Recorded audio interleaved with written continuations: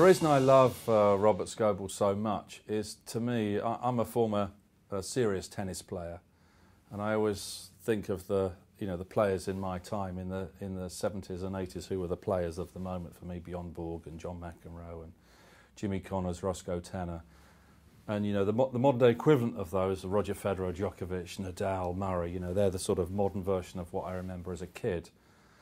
And I try and use those sort of top four guys online and think, who are the top four guys online? Who is the Roger Federer on the internet? And that person is Robert Scoble.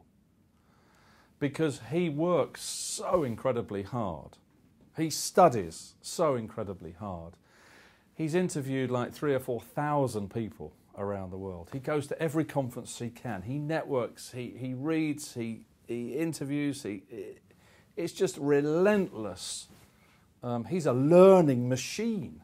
He's a learning, networking, publishing, posting, sharing machine, like Roger Federer is at hitting that ball so beautifully at tennis and winning all those Grand Slams. He's the Grand Slam winner online, and when with something new like Google Glass, which is, like the Apple IIe in 1977, it's right at the beginning of its birth, that product, and we don't know what it's going to be when we're, all loaded up with these face-mounted computers.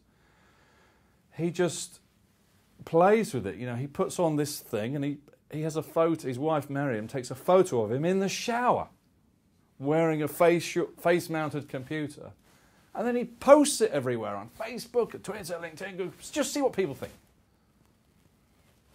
And that photo went so viral because you don't associate wearing a facial computer with being in the shower, with water, because, it might be plugged in, even though it isn't, but the battery and water and so on. That photo really established him and Google Glass, and more importantly, face-mounted computers, which is new to us, as the king of social media in Business Week and Fortune and Forbes and Wall Street Journal, FT.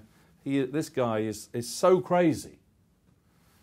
He's the king of social media, and that desire to be totally open, totally random, totally supportive on all the social platforms with any technology all the time, I really admire and respect, because to me it's just phenomenal. And to do that for 100 hours a week relentlessly for what must be 20 years, to me that is a unique gift, and he probably has every ailment known to man, getting in his way, but he overcomes every ailment he has to just consume, learn and share. And I think if we had a world of consume, learn and share and teach, we'd be advancing much faster. Much faster. I'd like to see mini Scobles everywhere.